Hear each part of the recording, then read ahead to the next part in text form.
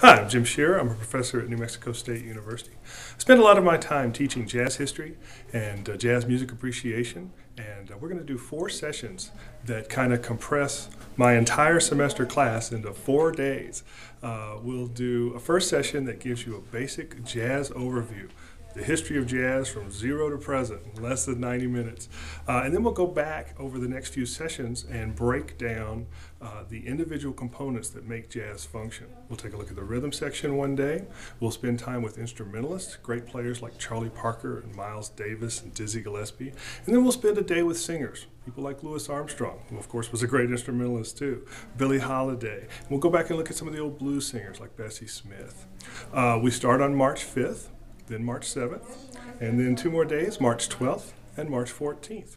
So we'd love to have you come out and join us, and we'll spend a lot of time listening to music, watching videos, and seeing how jazz started and what we're doing today.